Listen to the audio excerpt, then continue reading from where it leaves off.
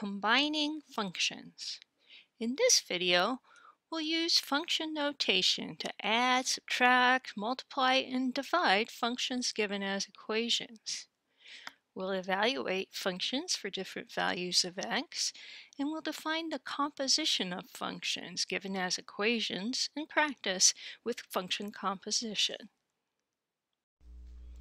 One of the great things about naming functions is that we can do arithmetic to combine them. For example, if I want to add the functions f and g, I just take the equation for each function and add them together. I can simplify the result. X squared plus x minus 6 plus x plus 3 is going to be x squared plus 2x minus 3. But it just comes from adding the two expressions together. Similarly, I can subtract. X squared plus x minus 6 minus x plus 3 is x squared minus 9. When I multiply the two functions, I just multiply the two expressions and so forth. We have to be a little bit careful with dividing because -3 cannot go into this function. It would make the denominator 0. But other than that, it's just like simplifying expressions. And just like evaluating expressions for a given value of x, we can evaluate a function for a given value of x.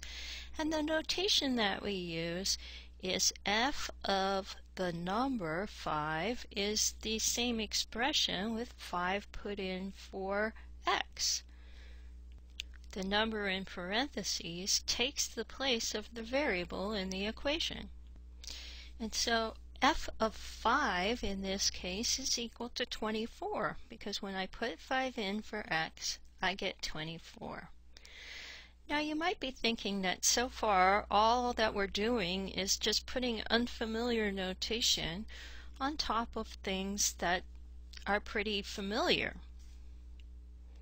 But when we're evaluating functions, we're not limited to numbers. I could find f of x plus 3. And in that case, I would take the place where x was and I would replace it with x plus 3. So I'm evaluating the expression for another expression. So I put x plus 3 in those places and I would simplify and find that it's x squared plus 7x plus 6. Now this evaluating a function for an expression can be thought of as combining two functions into one. If the second function is g of x equals x plus 3, then what I've done is find f of g of x. The process of combining two functions in this way is called function composition. So if I take f of g of x, I'm doing a function composition. I'm composing the two functions. The notation for that is a round circle. F compose g of x means take f of g of x. If I do that here, f of g of x is f of x squared. And so I put x squared in for x in the expression for f. Expression for f is x minus 5, so when I put x squared in for x, I get that f of g of x is x squared minus 5. Now, function composition is not commutative, so g compose f of x is something different than f compose g. So g compose f would be g of f of x, and that means I should put the expression for f into g where x is. So g has an x squared. If I put f inside of where x is, I get x minus 5 squared. So that comes out to be x squared minus 10x plus 25. And it's a different answer from x squared minus 5. Well, we have two functions here. F of x is 2x plus 1, and g of x is x cubed plus 6x.